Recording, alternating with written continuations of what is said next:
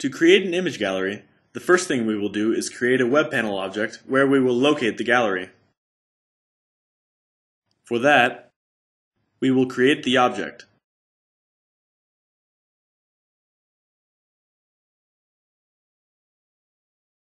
Now we go to the toolbox and drag a control of the image gallery type to the web panel form. We can see that with this action, we also created a structured type of data called imagesData. And GeneXus has also automatically created for us two variables where we will be storing the collection of images and the item selected. To load the collection from the data of products, we will create an object of the data provider type.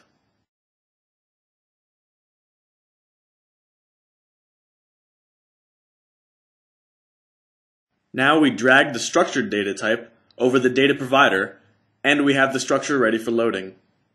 Our ID here will be the product ID.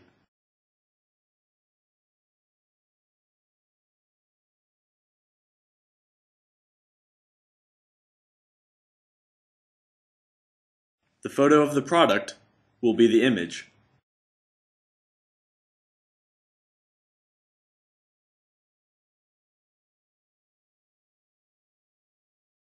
And the same for the thumbnail.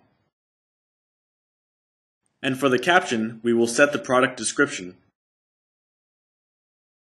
After saving this, we will move on to modifying certain properties of the user control image gallery.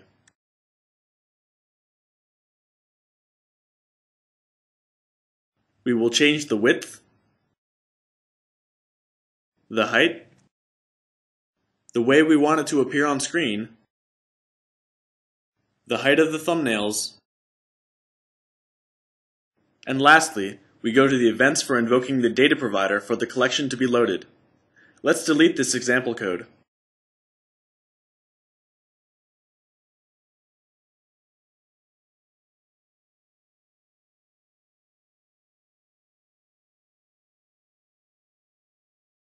We then save the results and run the application. And here we have our image gallery.